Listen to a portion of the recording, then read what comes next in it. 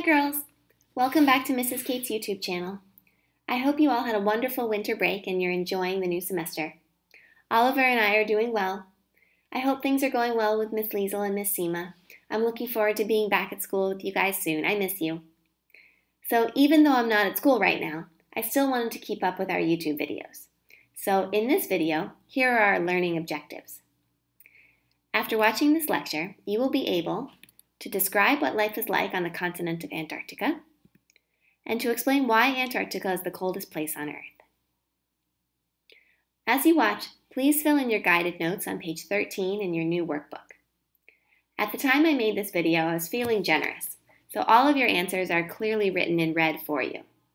But still, throughout the lecture, you have to pay attention because, of course, you will receive a homework quiz during the next class to check how well you understood this material.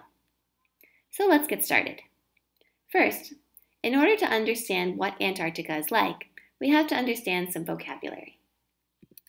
Almost all of the land in Antarctica is buried underneath glaciers. A glacier is a large mass of ice found near the Earth's poles or in a high, cold mountain valley. There are two types of glaciers. Alpine glaciers are found all over the world in high mountain valleys where it's very cold. These glaciers look like this. Here's one, and here's another. As you can see, these glaciers are located up in the mountains. In many places, you can actually hike up these mountains and walk on the glaciers.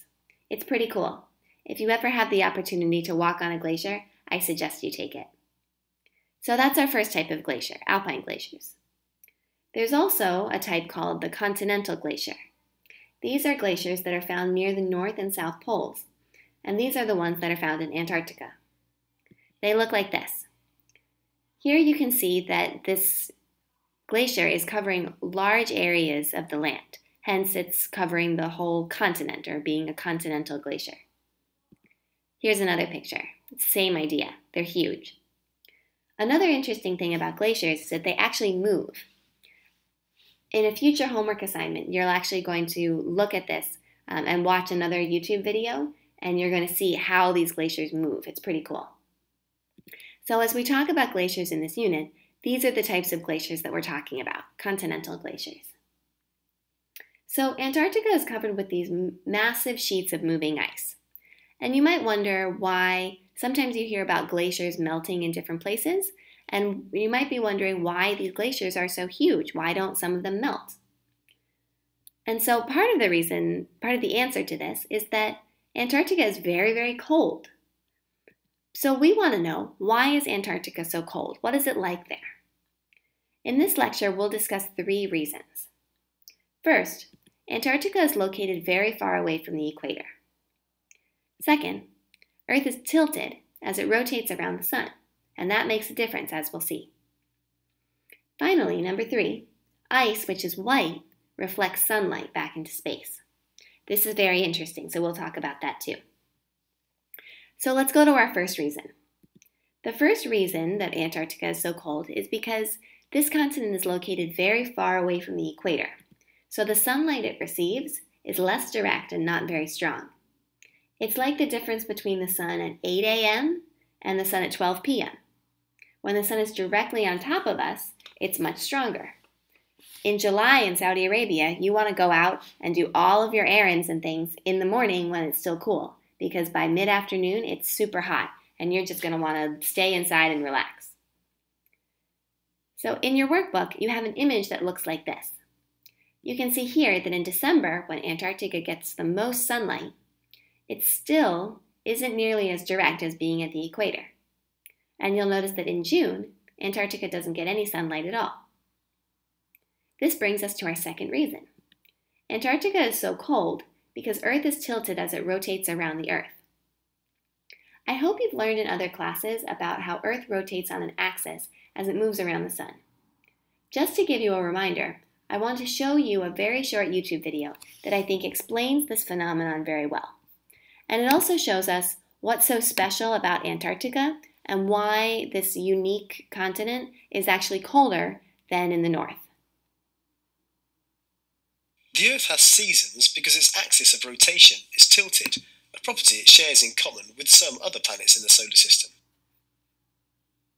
It's tilted by an angle of 23.5 degrees to a line perpendicular to its orbital plane, shown here in green.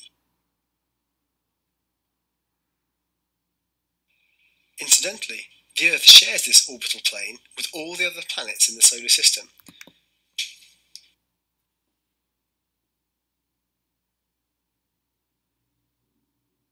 From Earth, we see this plane as an imaginary line that all the planets and the Sun seem to follow through the sky. We call this line the ecliptic.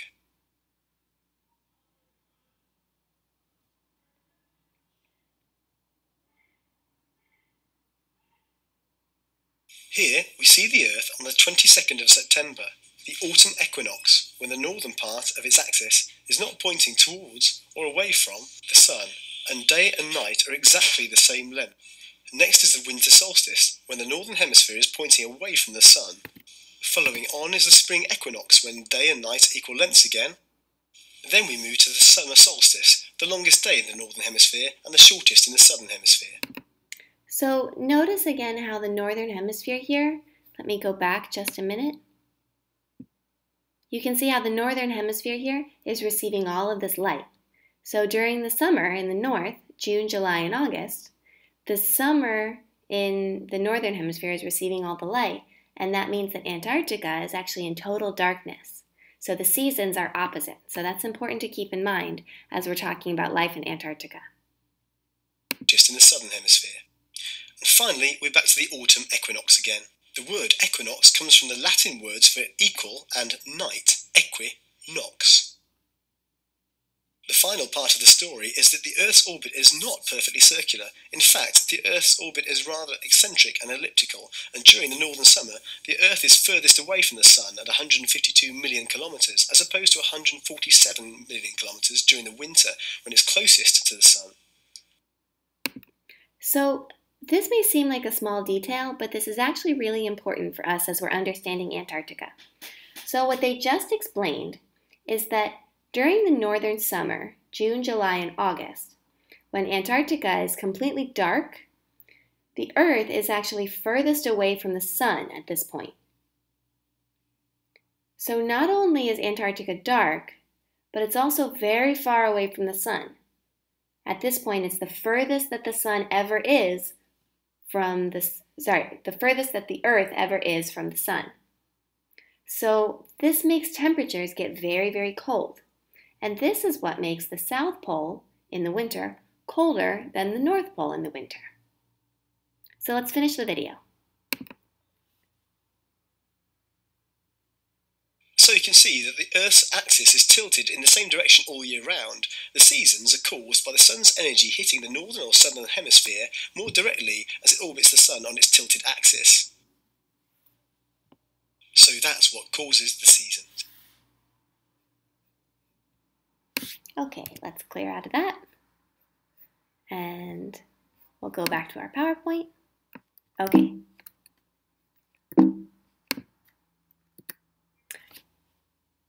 So, as you've seen in the video, Antarctica does not receive a lot of sunlight during certain times of the year.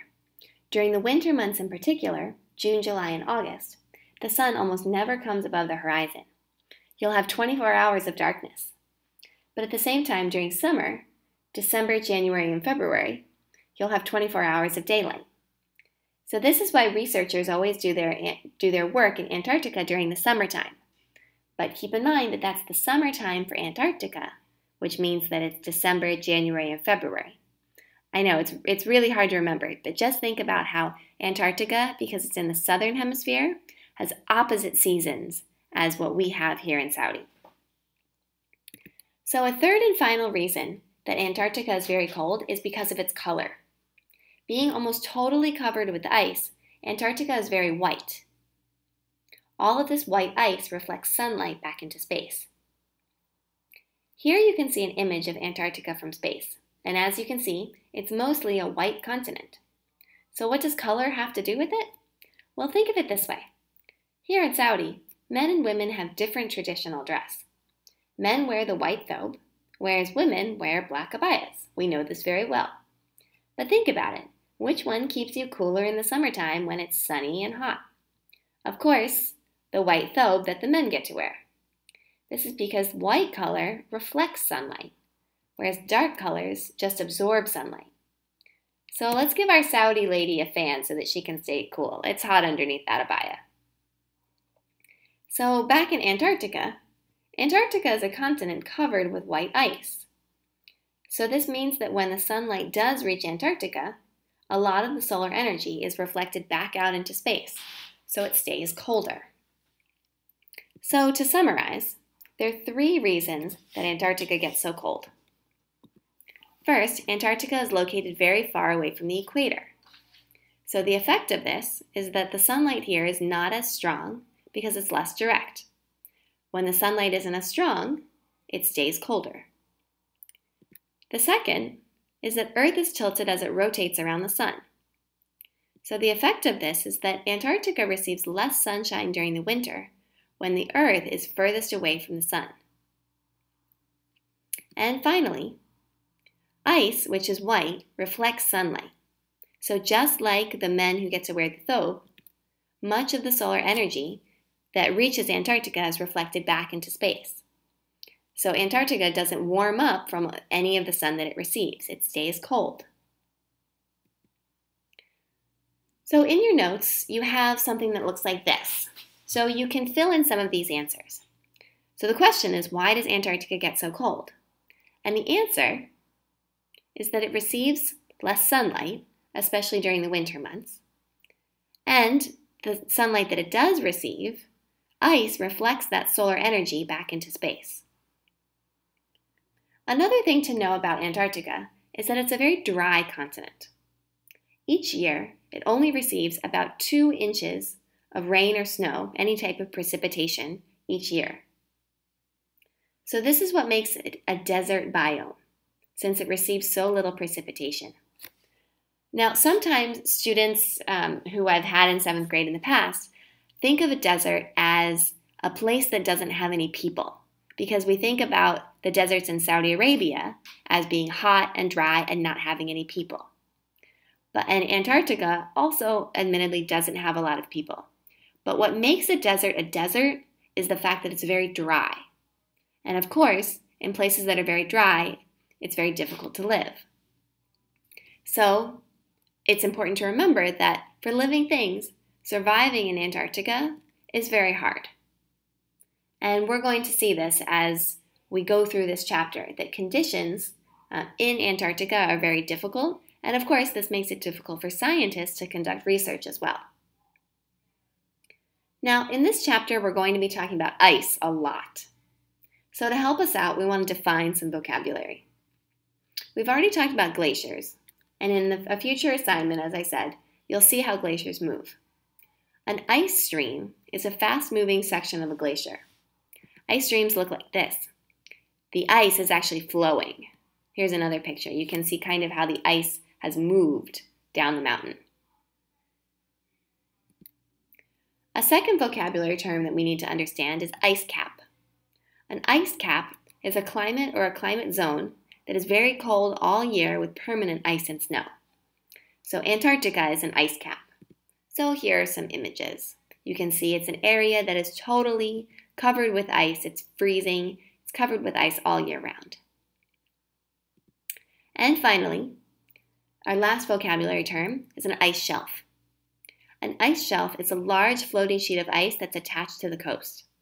Ice shelves can extend out to sea for hundreds of miles or hundreds of kilometers. So ice shelves look like this.